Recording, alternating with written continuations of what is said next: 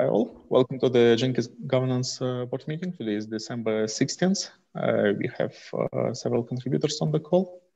And today's agenda is to go through the recent news, process the trademark usage request from Virtual discuss New Year blog post, take a look at the roadmap, and Alisa added a topic for Jenkins electronic book, which we need to publish. Are there any other topics we would like to discuss? Is the New Year blog post also covering the concept of the CDF newsletter? Is that the same topic, Oleg, or does that need to be not exactly topic? Not exactly. Okay. Yeah. So yeah, we can discuss it separately, but yeah, CDF newsletter is basically a summary of key events in the project we need to send to them. And the New Year blog post is what we use to publish every year. And I believe that we should publish it this year as well. Okay, so let's start. Oleg, just a quick question. So that blog, is that the same thing as the kind of like a year recap? Yes. Ah, gotcha. Yeah, so Mark is not able to join today. So yeah, I'll just discuss it on a high level then. Okay, recent news. So yeah, last week was relatively silent. 2 weeks ago, we had a major discussion about outages, about new releases, Jenkins 3 proposal, and other things. So if you're interested to see news, please refer to the previous meeting. Are there any new events we would like to share today?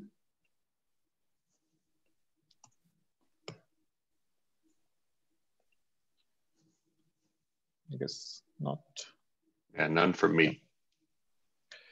Yeah, so maybe yeah, on a small note, we have started a call for Google Summer of Code project ideas and mentors. So it's in the developer mailing list. There will be also a blog post from Kara published today. So if you are interested to participate in Google Summer of Code, to have a student working on a project of your interest this summer, it's a good time to think about project ideas and maybe submit one so that we can start accumulating the project list for the application we will submit in mid-February. There is still plenty of time, but there are students exploring the project. And if we have ideas earlier, it also means that we have better chances of attracting students who do discovery during the Christmas break. Okay.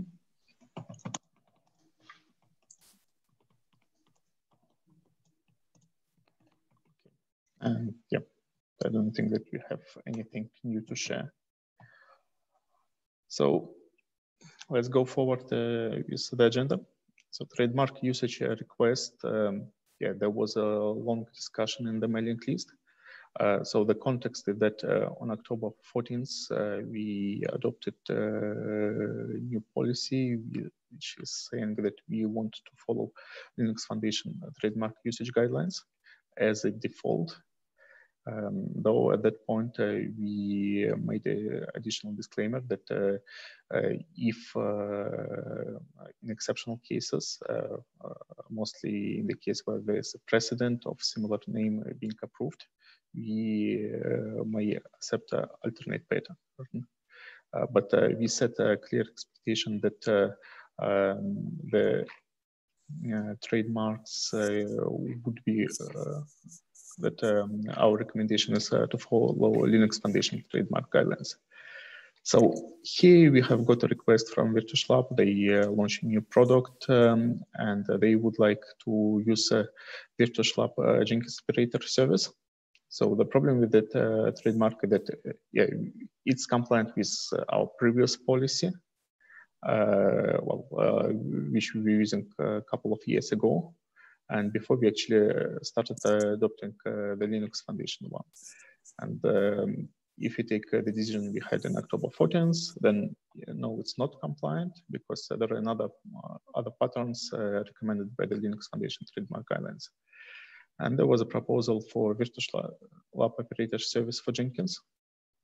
We discussed that, but yet the requester decided to proceed with the original name, this one.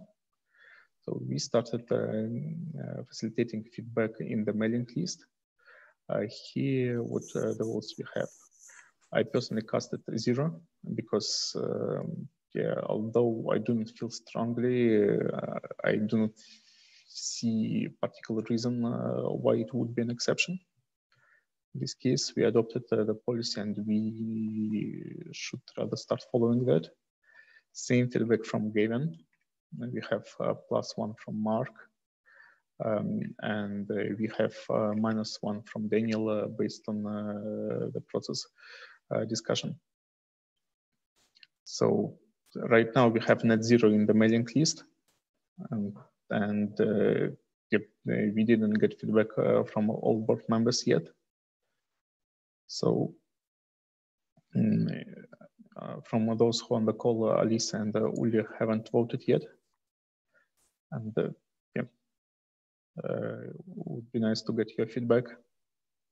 I think for me, if we want to adhere to the Linux Foundation guidelines, and we need to start somewhere. So so let's start with this one. Yeah. So I'm for sticking with the Linux Foundation guidelines. So basically it's -1. And yeah, I'll take in the conversation. I'm also leaning towards reducing my vote because, yeah, Daniel is absolutely right. If we adopted the policy, we should rather go for that. Yeah. So I'm not saying there shouldn't be any exceptions, but I think exceptions make sense when the result would be weirdly inconsistent. So, for example, a sibling product to a previously approved trademark usage has a reasonable case for an exception. This one is just something completely new, which is why I don't really think it's a good idea to just go ahead with allowing it. Okay. Okay, this is not the same discussion as in the beginning of the meeting, or because I came a little bit too late. So same discussion. Same discussion. Okay, sorry. Yeah. Okay. So it's fine. Yeah. If okay. I think if we now have adopted the new naming convention, we should stick to it. That makes sense. So -1 from me as well.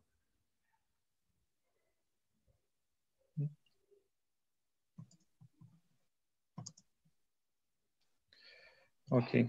Oh, sorry. Almost. Sorry if I confused you. Yeah. So yeah, I still feel that we don't have quorum. I suggest that we wait for feedback from Marky and then close it in the mailing list. But yeah, I think that we either bite the bullet with the policy, and it feels like it's time to do that. Quick question, Oleg, did you mean to put a 0 for Gavin, or is he on the wrong line? Yeah, 0, 0. Yeah.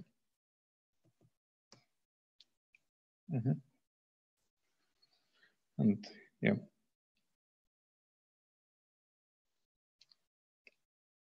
So are you fine with this vote, or does anyone want to reconsider, adjust? Looks good to me. Okay.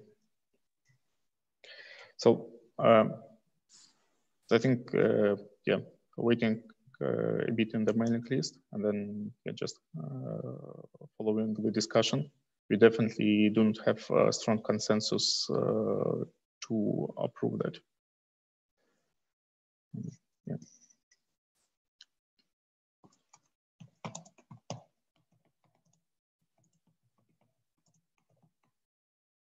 Mm-hmm. Okay, so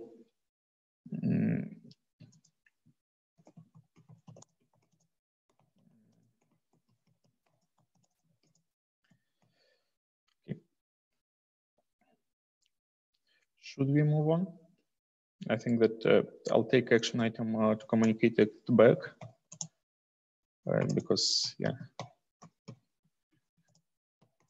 it was rather me who probably overemphasized possibility for exceptions. So yeah, I will take action item here to communicate. Mm-hmm. Okay, so for the New Year blog post, we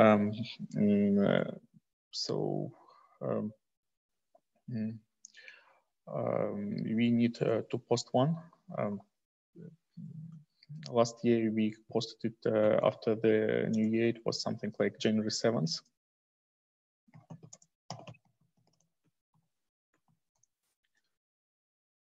This one, yeah, January 7th.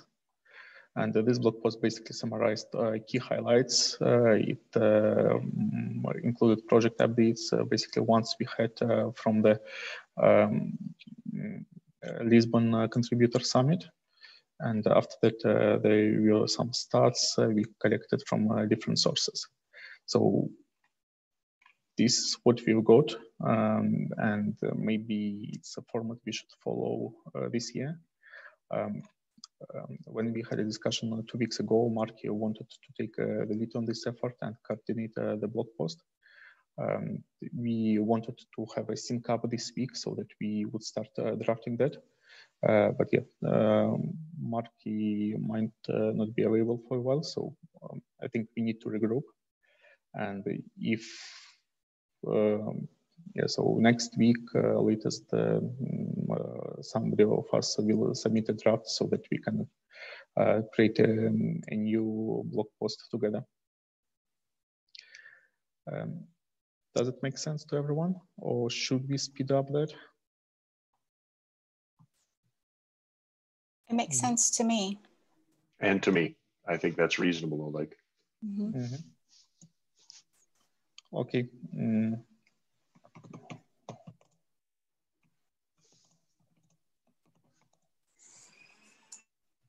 Okay.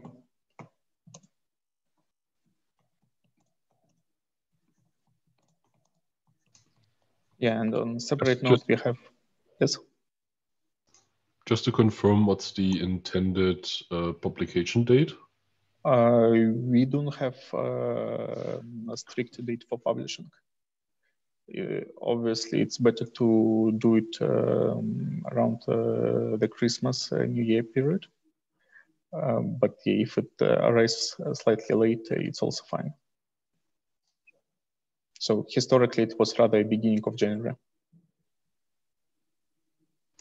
Right, okay.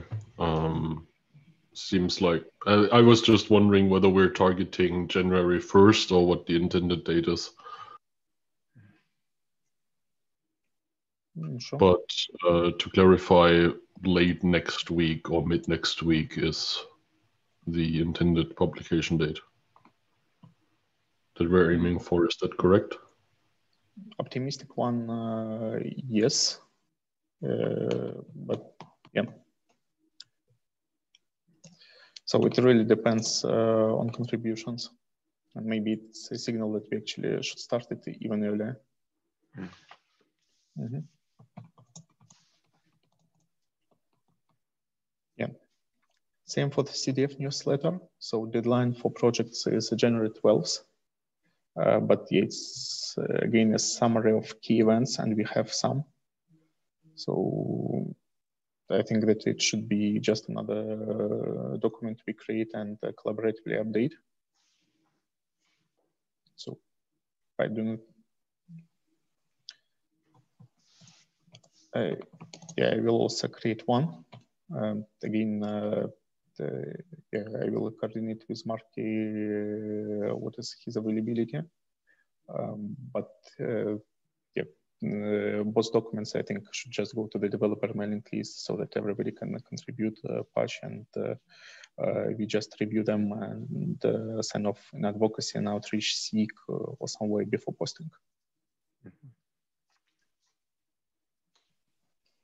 Okay. So, do we want to do a roadmap review?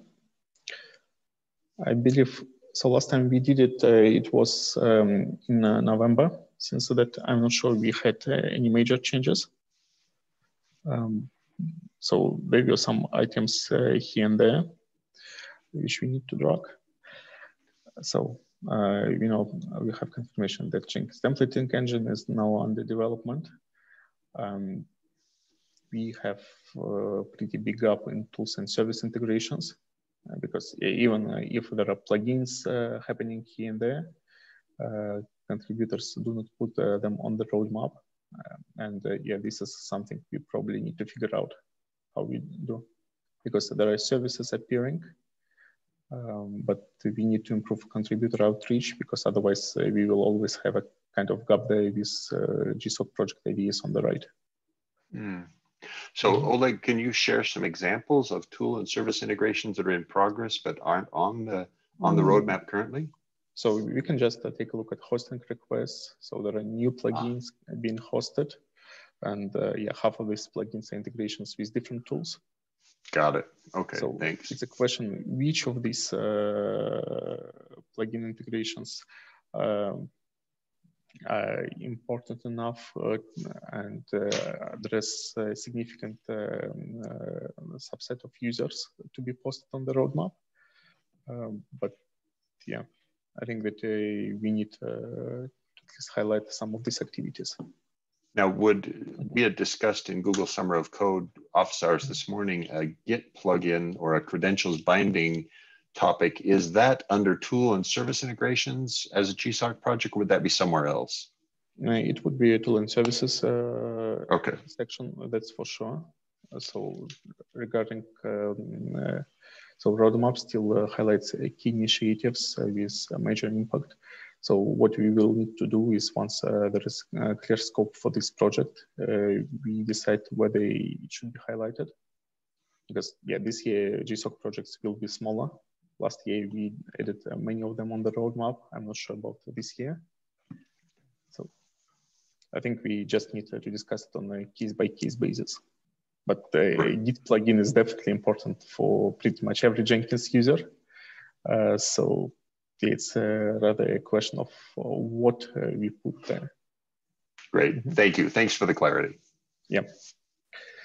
So user experience, plugin management, UI UX revamp. Yeah, it's in preview. There are still changes flowing in, but I would say that plugin management completely changed thanks to Daniel, thanks to Tim, and to many other contributors. So I'm not sure whether we plan any more major changes there. I don't. I think it's only really major because it's a collection of many individually minor changes. So. Yeah, and yet for me, the delight of dramatically faster, more attractive user interface, more intuitive search. Yeah, I agree with Daniel that they may have been individual contributions, but I think it's much, much better than it was before. That's been a significant improvement over the last year in plugin management. Yeah, I totally support that. And yeah, I think that we should keep it in preview and maybe move it to complete it with the next LTS cycle. But yeah, it's a subject for UI UX SIG discussion. Next item, we have configuration UI tables to divs. So this one is definitely in preview. This one definitely needs more contributors. And if you're looking for an area where you to contribute to Jenkins, this is something to consider. And yeah, you can see that we implemented this change more than 1 month ago. There is still many incompatible plugins which we need to address. And the clock is ticking because the next LCS cutoff is in a bit more than 1 month. So by this time, we will definitely need to take a look at this dashboard and decide what we do. Either try to deliver all these fixes or find alternate solution. For me, it's rather push forward and try to get it done. But yeah, still it requires significant time because yeah, most likely this list is not even a final list. Most likely there are other plugins we still do not know about. So definitely something to consider, and maybe we'll still need to come up with a whatever compatibility layer in JavaScript, though I'm not exactly sure whether we can implement that, like in previous discussions. Okay. So modernized mirror infrastructure, I believe it's done or not. I think it is done. Daniel, any insights you have on things? Oleg, I bet if you click that, you'll see, if you click the link there, you'll see it will open for us. And I think most of the tasks, yeah, I think it, and we're now working again on Azure file storage. So we're back running the way we were before the outage. So I think that one is justifiably done. Okay, then yeah, probably we should close it. Yeah, and is it okay if I submit that pull request? You don't that's object perfectly fine. Great. Okay, let me make myself a note. Okay, then items in progress, UI UX look and feel updates. We still have some stories flowing in. Definitely the scope defined by UX hasn't been fully delivered yet. So we should keep it as is. Plugin documentation migration, we still have a lot of plugins to migrate. Last time I checked, we had around 600 plugins.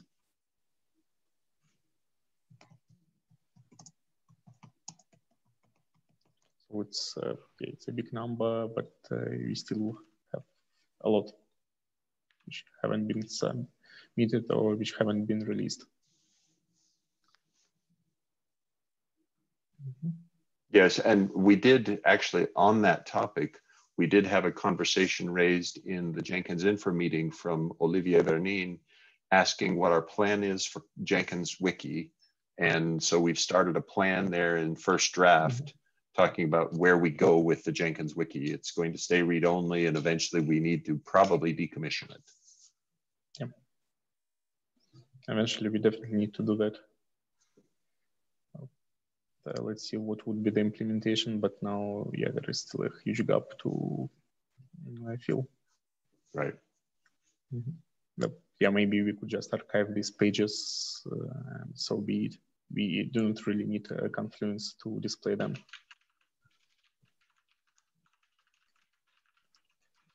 So let's see.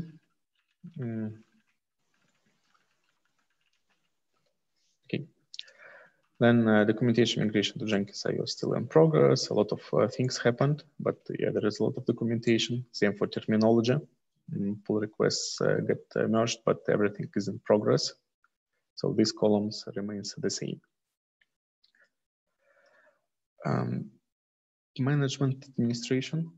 Do we want to go through the entire list today, or do we want to stop at particular areas so that we cover other topics?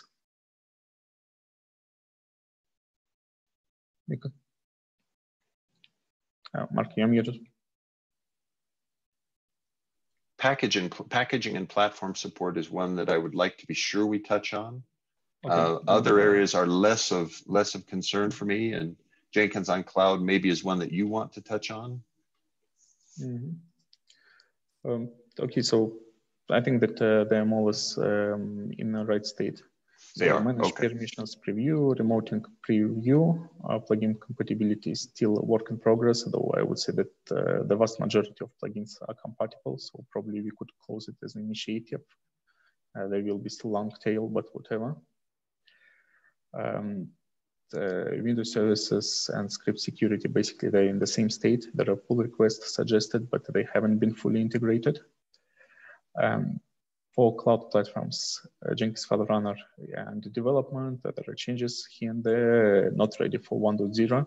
I don't expect it to be ready for 1.0 anytime soon.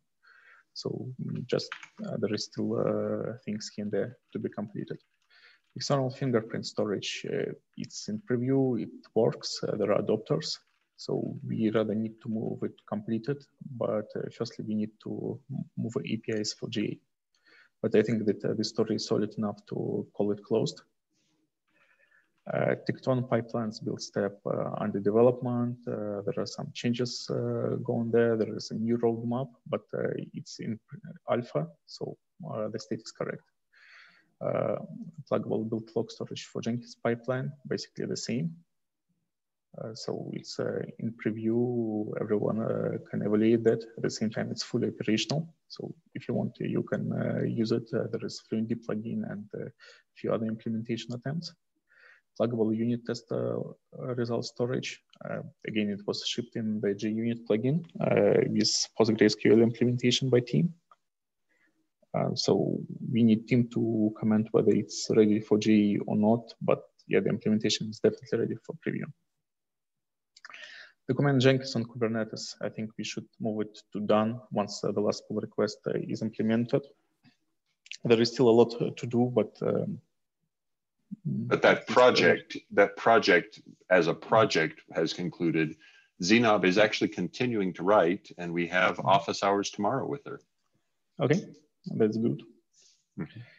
And yeah, basically no other changes on this list. So packaging and platform, I suggest that we close here and finish other topics after that. So Mark, would you like to summarize? Yeah, so for me there, the summary is that I need to be sure that I get updates made there, and we've got significant work going on in the Docker image generation, trying to get towards these multi-arch images like S390X, PowerPC, ARM64, and the pull requests are in progress. We'll continue making progress on them. I also owe the organization a JEP proposing a Docker image deprecation policy or a Docker image maintenance policy. And that I hope within the next, well, before the start of the new year. There is consensus, so JEP is, well, it would be nice to have one. Yeah, the platform SIG wants the JEP very much because we're behaving oddly right now, and that's the benefit of a JEP, is it'll get us more consistent document to refer to for our behavior. What do we do? How do we choose things? Okay. So, any other updates on platforms? None from me. So, yeah. I think this is a good summary for now. We can discuss governance, but for governance topics, it definitely makes sense to have more governance board members, and we need to plan our activity for the next year. So I think that in January, when all the holidays are over, we will give discussion with Uli, Marky, and Gavin, and Kay, Tyler, and all other contributors who are willing to participate in the governance area, so that we could prepare the roadmap for the next year. Because currently, we completed all major items we planned for the year. There are some items like funding, which still needs to be addressed, but ultimately we need more content there. And it's a good time to think about that. Oleg, can I also add? So when we were in past in-person Jenkins user conferences or DevOps World, we had a lot of people who come to the booth and say, wants to know what's the latest and greatest in Jenkins. And then for this year, DevOps World, the virtual event, we also had, one of the top presentation or session was about people wanting to know what is the latest and greatest in Jenkins. And I think that was your session and oh my gosh, Hartley. Oh, I'm so there spacing was out a his presentation by Jeremy about UI Jeremy. UX. There was a presentation by Mark about documentation, and there was a top level overview by me. I think it was yours that was at a very that had a lot of views on it. So I'm wondering, would it be worthwhile for the project to maybe do a monthly, bi-monthly, or quarterly update of the stuff that's going on of the roadmap, and so that people can see what's the latest and greatest or what's going on with the project? And maybe that's an opportunity for us to ask for contributors as well. I know we're always asking for contributors, but that's just a suggestion. Yeah, bye, Daniel. Yeah, I think it would be nice. So it basically boils down to the bandwidth to prepare that. Yeah, if we can do that, let's do that. Because all these materials help. We submit a monthly update to Continuous Delivery Foundation. So maybe we could have a collaborative version every few months on the Jenkins.io website. Yeah. And CDF can also help us with the webinar, podcast, whatever we want to do. Yeah, right. So let's keep talking about that, and yeah, let's try to find some time. Okay, I can help drive that. Cool. Okay, so the last topic in the agenda is for Jenkins ebook approval to proceed with governance board members as signers of the ebook later, right? Yeah. So a little bit of the background is we took about 6 Jenkins is the way case studies where we do have approval to use their logo. So we shorten it, very short and sweet, into 6 very brief stories with solutions, challenges, and what was the outcome. So my ask, so at the beginning of this document, can you click on the attachment? Yeah. So at the beginning of the document, there's a letter that it's kind of like a welcome letter. And I was asking whether we could use the governance members as the signer of this letter underneath where it says the Jenkins project, right? But Oleg, I think your suggestion is great as well.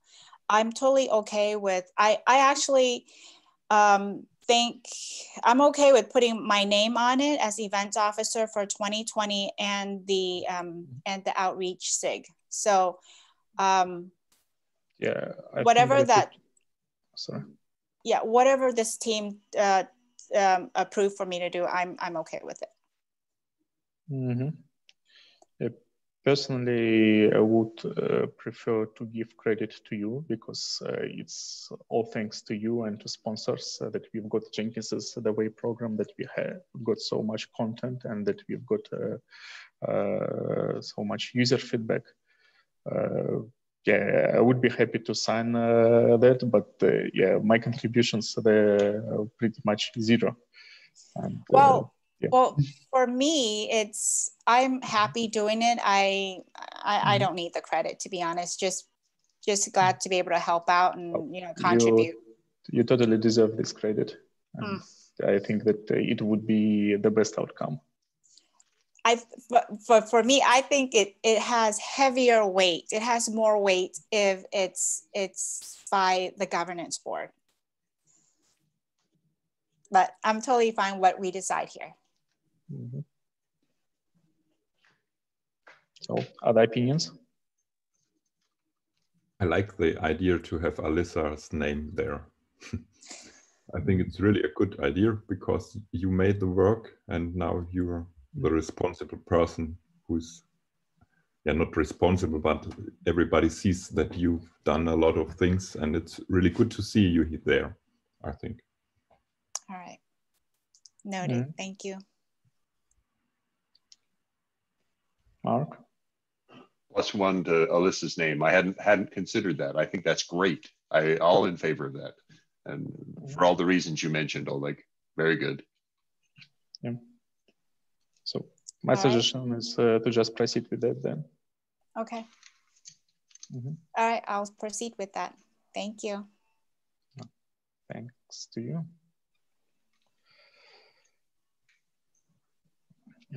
Do we have any other topics?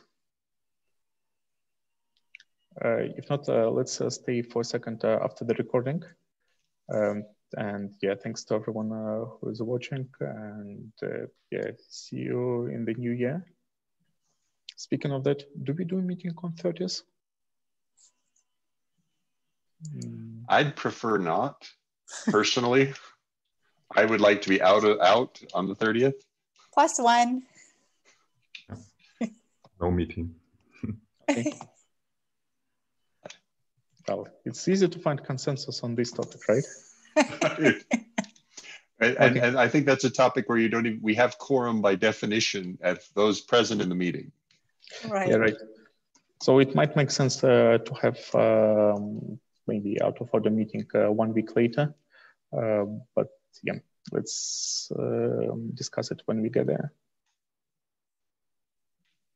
Mm-hmm. I think that's not an unreasonable idea. We did something like that with the DocSig where we skipped one meeting, shifted the next a little later. So instead of doing December 30th, do it exactly 1 week later and then be back on track the following week, right? That sounds fine to me. Mm-hmm. Okay, so thanks everyone. Again, I'll stop the recording and yeah, let's debrief quickly. Bye.